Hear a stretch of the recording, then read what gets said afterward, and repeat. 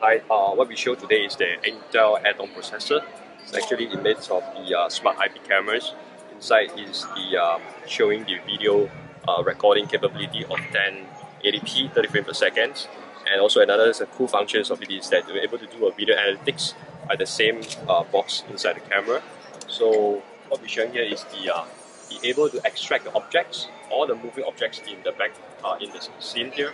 It can differentiate whether is it vehicles, humans, or left and unhanded objects. So for example, you can see on the side here, it will extract the objects, put the snapshots and showing their details information, for example, size of the objects, speeds of the object, directions of the object, as well as colors and timestamps.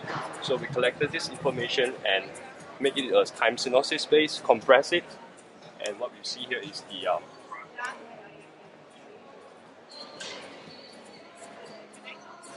it's all the summary of the an hour of recorded videos.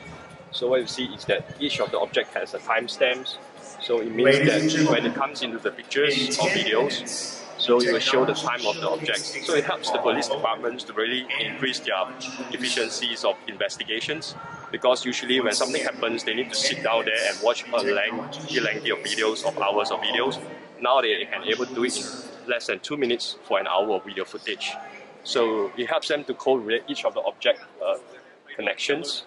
And for example, if there's a hit and run cases, they can just look at the 2 minutes videos and understand what's the root cause and how it can happen.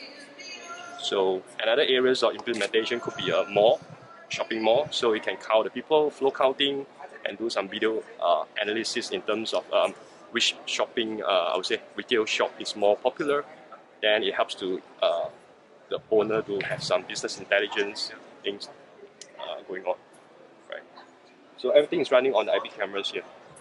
It used to be running at the back end, but nowadays with the Intel add-on processor, we're able to help to move the workload and into the camera, make it real time. So the backend can spend more time to process information like those data mining, data collections, and business intelligence applications.